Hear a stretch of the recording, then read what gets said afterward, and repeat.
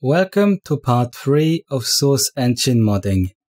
I am Funreal and today you will see how compiling a model works. What you need is Crowbar. This tool is developed by Zach Carr and allows you to decompile and compile models. Also required is Notepad++. This text editor also has custom language packs that make editing QC files easier. Not necessary, but very useful is HLMV, that is short for Half-Life Model Viewer. It can be obtained by downloading the game-specific authoring tools or download Source SDK and setting it up for the game. In the last video, I edited the pilot model and exported it.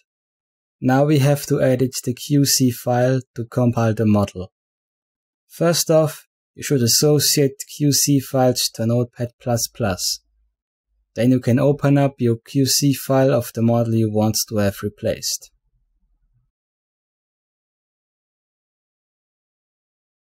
The first thing you should do is to duplicate the model name line and change it.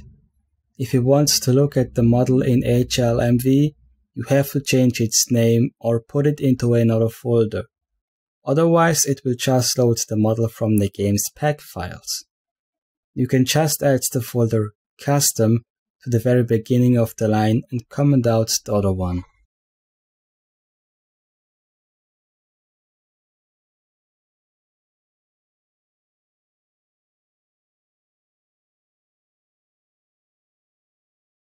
Since you want to compile a different model, the body group line has to be changed. There are 3 different ways of adding a reference SMD mesh to a model: the body, body group, and model command.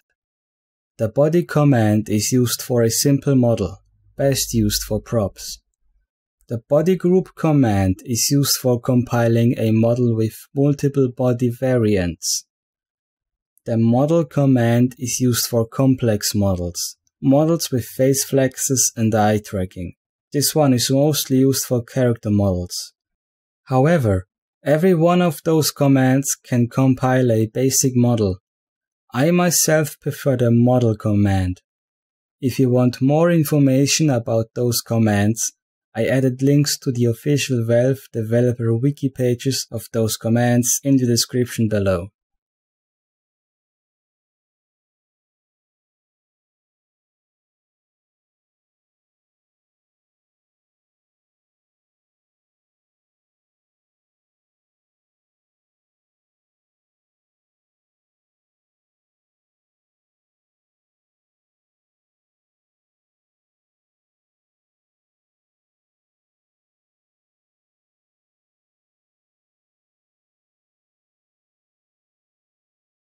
The LOD lines you see here will reduce the level of detail of a model when reaching a specific distance.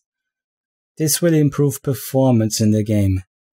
You can either replace the model itself with one version that has less polygons, or you can tell the game to ignore some bones. Explaining the LOD system could take its own tutorial, so I'll just remove them for now.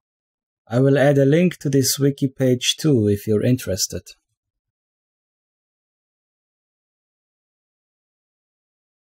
Now what follows are several QC commands that specify the nature of a model.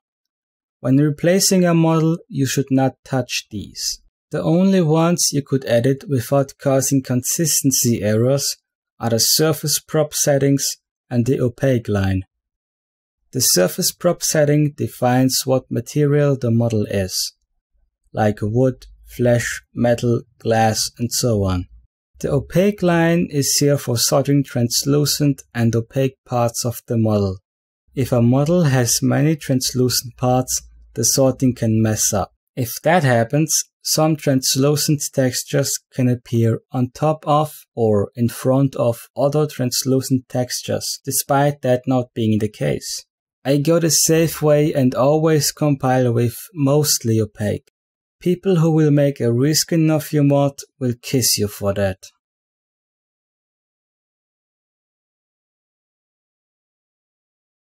Since we have a new model, we also have to change the CD materials line. This line tells the game where the VMT files of a model are stored. The VMT files will then tell the game which textures are being used and how to render them.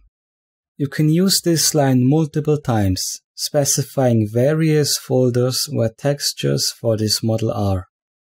Since the model I am compiling already was in the source engine, I simply have to copy the CD materials line from that model into this QC file.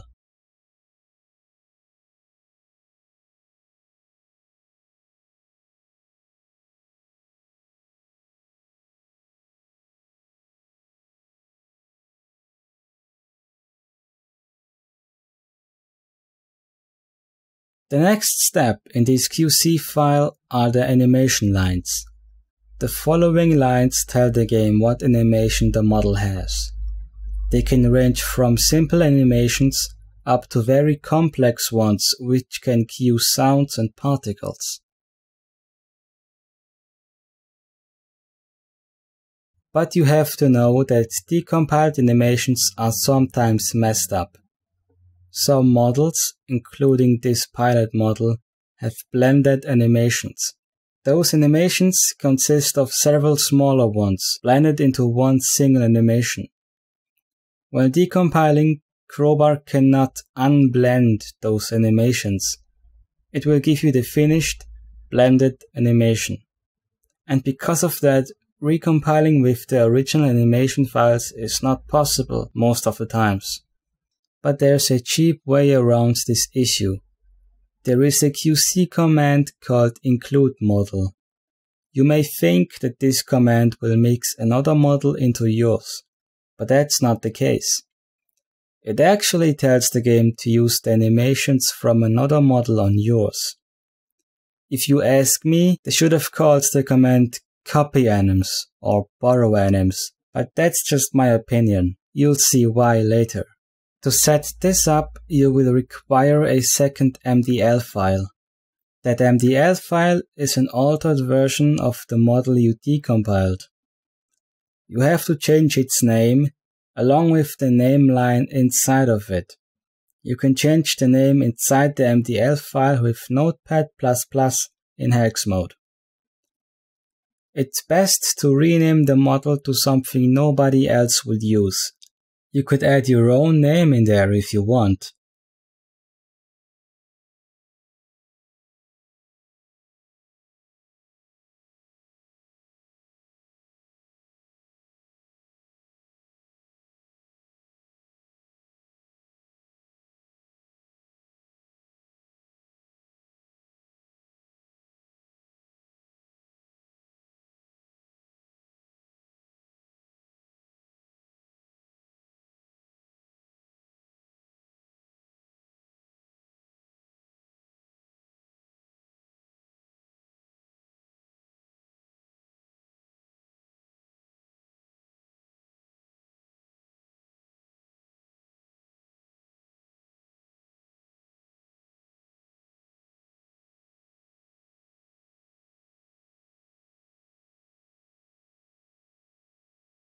Then, in the QC file, you'll have to write down include model followed by the path and name of the file, just like the model name line.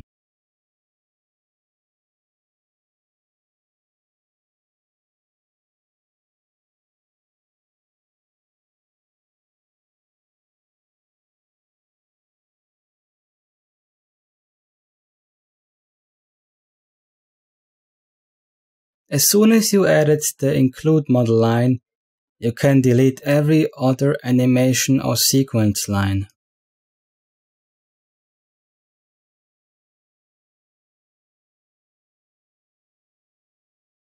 When you release your mod or model to the public, you will have to add that include model file too. Since it doesn't actually include the animations, it just borrows them from an existing file. If that file does not exist, your model won't have anything to get the animations from. And exactly that is why they should have not called it include model. Now that the animation part is done, we can move on. The next and last thing in my QC file are the iKey chain lines. Those are only used on character models and required to make the feet touch uneven ground. Do not alter or delete those lines. Okay, the QC file is now changed. Save it for now. We will continue with the next step. I would recommend you to add a new content folder to your game. You can edit the gameinfo.txt to add a folder name to the list. Then create a folder with said name and copy-paste that gameinfo file into that new folder. I will be compiling this model for Left 4 Dead 2. So you go to the Left 4 Dead 2 folder, search the gameinfo.txt file. This is the gameinfo.txt file. When you scroll down, you can see the search paths. These are the folders the game is using right now. You can just copy one and rename it.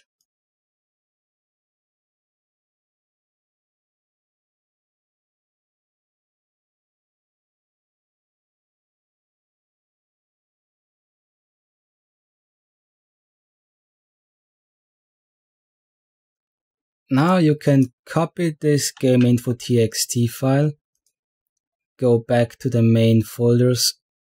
You can now create a folder with the name you just selected and paste the gameinfo file into that folder.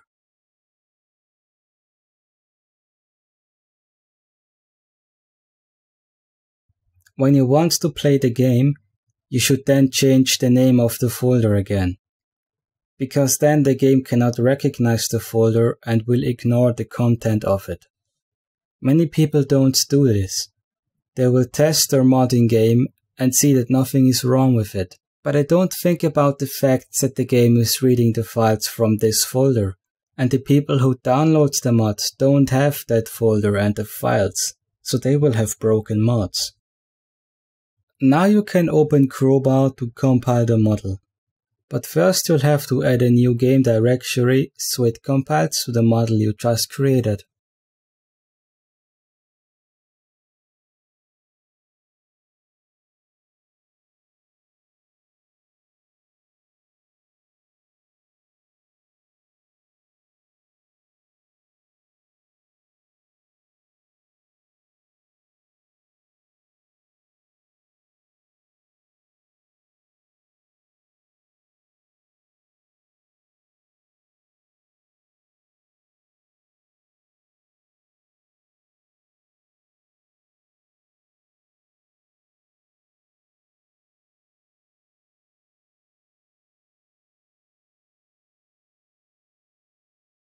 You unselect the Output folder menu. That menu would compile a model to a specified folder, like the desktop, but you want the model to compile straight into the game files. For the compile options, you can just use the default settings. You can now drag and drop your QC files onto Crowbar.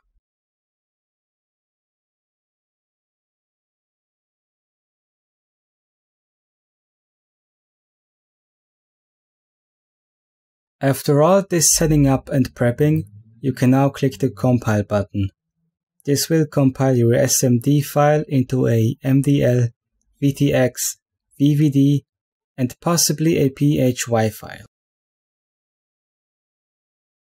You can click the Go To button to jump to your model.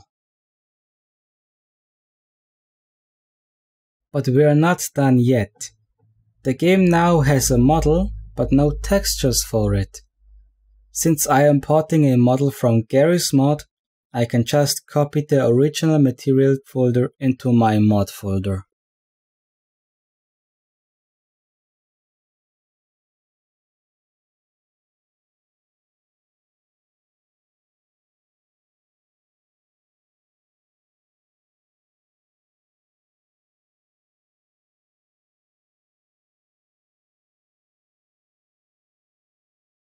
There's still something we'll have to do.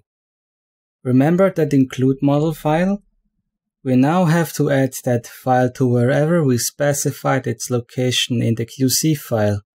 I selected the same folder as the MDL file, so I'll just paste it there.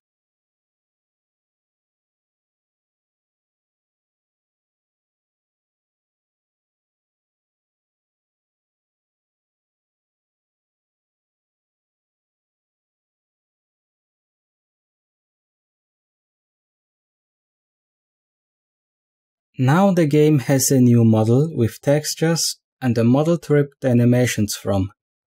I can now open HLMV and look at my model.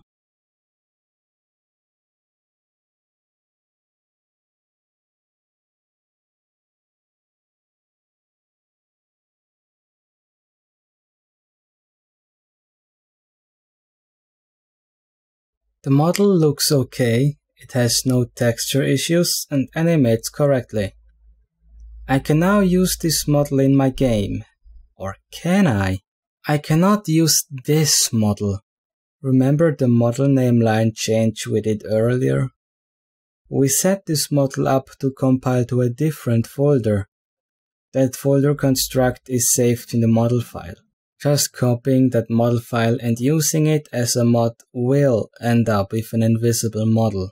So you now have to comment out the custom model name line and enable the original line again. Then you recompile the model and use the new, correct compiled files in your mod.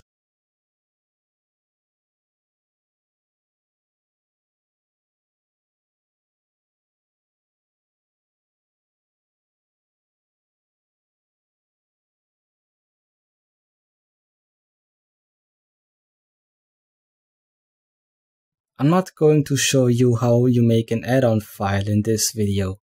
That is a tutorial on its own. I will just jump into the game, load up a map with the model and see how it works. I am now inside Tamterra, the ultimate mod testing and reviewing area. It's a map that I made for this very reason. I added the helicopter pilot model to this map. Otherwise, I had to load a finale map and wait until the helicopter arrives for me to look at the model. The model itself looks pretty okay. It also animates properly.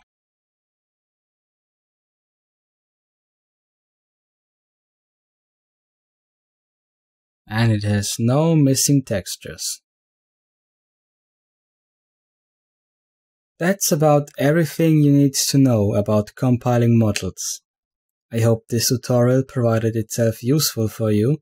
I'd also like to encourage you to subscribe to my channel, to keep up to date with my tutorials or mods. Mr. Funreal signing out.